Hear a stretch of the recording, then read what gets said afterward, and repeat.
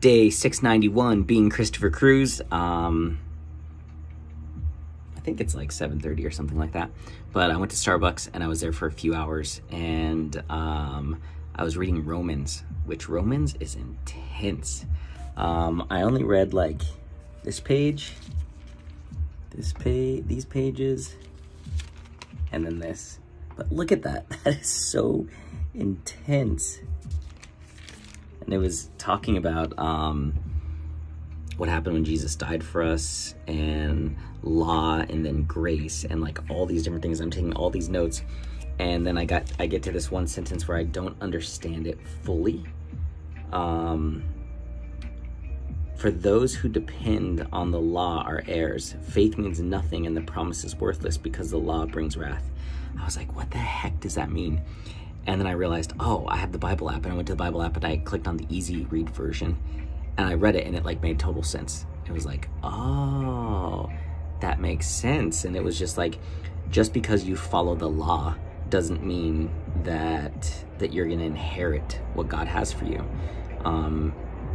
Because if that was the case, all you would have to do is follow the law, and you wouldn't have to have faith. So faith is such a huge part of salvation. And did I just say salvation?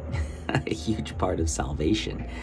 And I was like, wow, that's crazy. So I just ordered an easy read version of the Bible that I could read along with this, because like I like the NIV version, but the easy read version is just like in layman's terms, like super easy to understand. And I feel like that might be one of the best ways to read the Bible, is have like your actual version, like the NIV version, but then have the easy read version, because it's just less processing. It's less work that my mind has to do to actually understand it. And yeah, it's just like, I get the message more clearly. This takes a lot of like in-depth like processing. Okay, if that means that, then this means that. And then I read the easy read version. I'm like, what? That's so easy.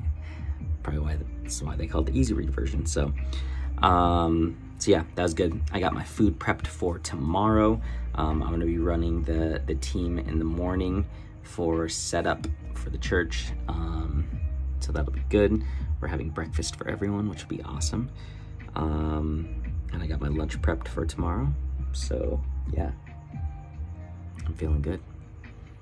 I'm gonna chill and watch some kind of movie or documentary about God, of course, and all of this stuff. Yeah, but today was a really good day. So a chill day, which I need those.